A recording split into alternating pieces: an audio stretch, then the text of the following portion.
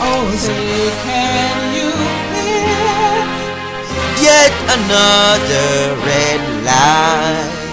Well, I'm gonna spill all the secrets you're holding about the spaceships up there and the aliens down here and all history, which is totally fake.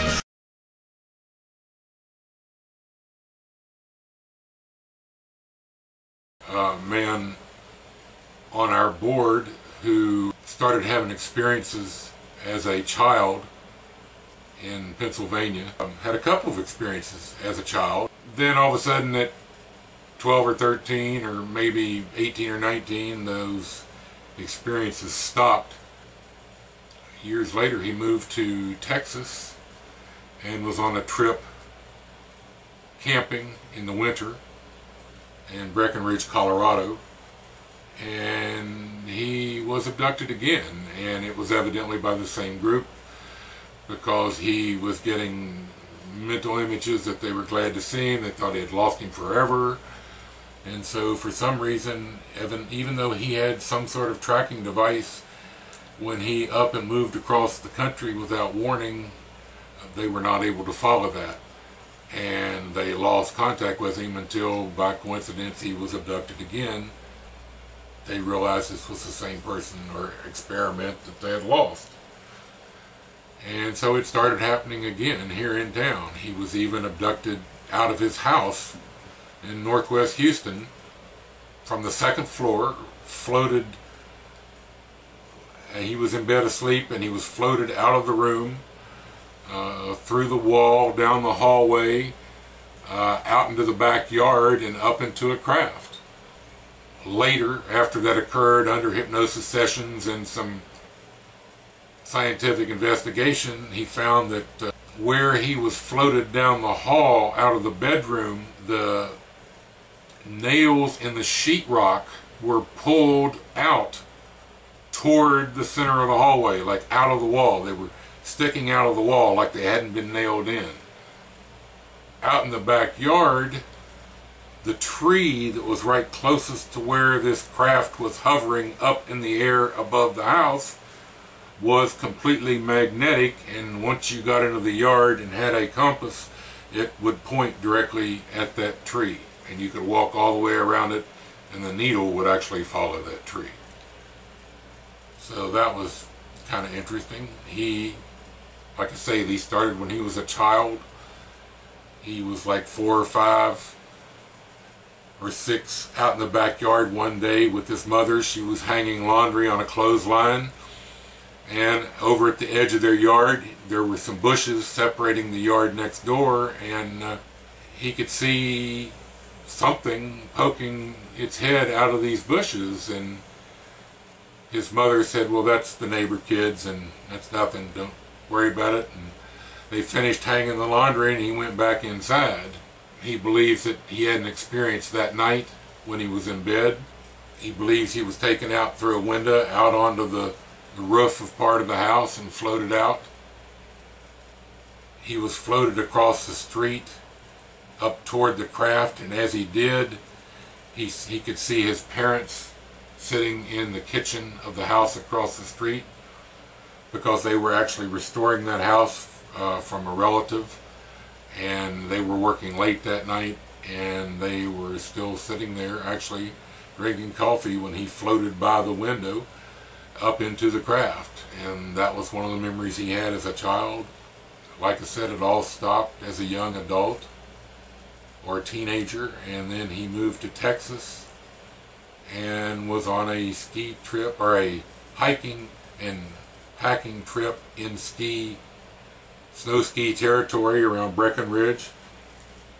He was evidently abducted then. The person that was with him had his own tent and basically witnessed the abduction happen, where he was lifted up into the craft out of the tent.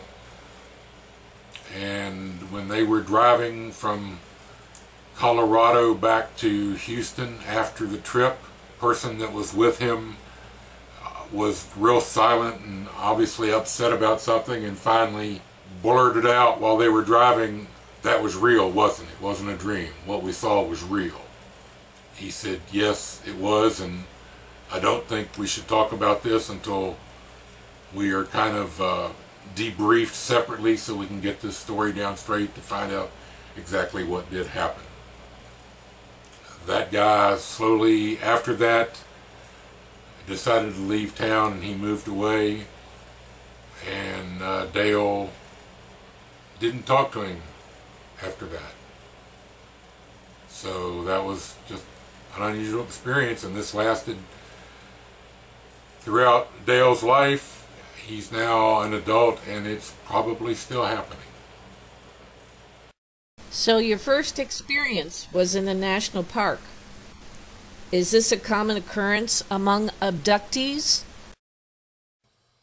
Not under abductees, but I've done some research and found out that in the United States alone, there has been over 1,600 people vanish, most of which vanished forever in national parks around the country.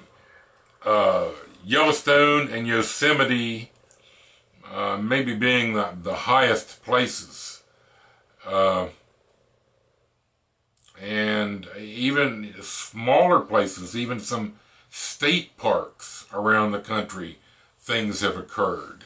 And in these situations, sometimes people have disappeared while being as close as 10 feet from someone else. And they had been hiking like on a path, a laid out path in a park, a national park area, through a forest, and maybe go around a curve or around a bend, and there's maybe a group of people, and they're kind of spread out over, 20 or 30 feet, and one person turns to talk to the person behind them, and when they turn their head back around, the person in front of them is gone.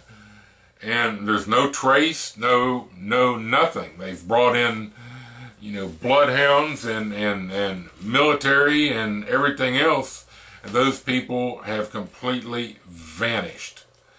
Now, in some situations, and it seems like especially if it's children, sometimes they are found naked way far, like sometimes as far as a mile away from where they disappeared, laying on the ground dead with their clothes nice and neatly folded up beside them. It's also been some adults that have been found this way. And sometimes it's been places where either the children or the younger people wouldn't have been able to climb up to or get to where their bodies were even found. And on situations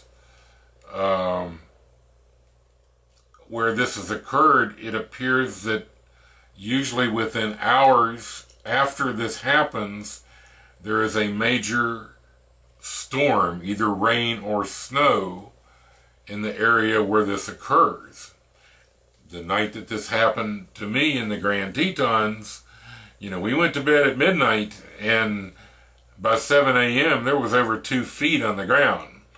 So that kind of fits that same scenario. There are other situations that didn't fit that specific occurrence because there also appears to be thorns or bramble bushes involved close to the areas where the people have disappeared when they were hiking. And a lot of times the people disappear, they've all had dogs with them. And that's kind of strange too. Sometimes the dogs are found later, sometimes they are not. Sometimes they are found in areas nowhere near where they disappeared. So we don't know exactly what's going on there. But nonetheless, this has happened over 1,600 times in the United States where they vanished without a trace. say, can you finally Start telling us the truth. Protect our civil liberties and all war?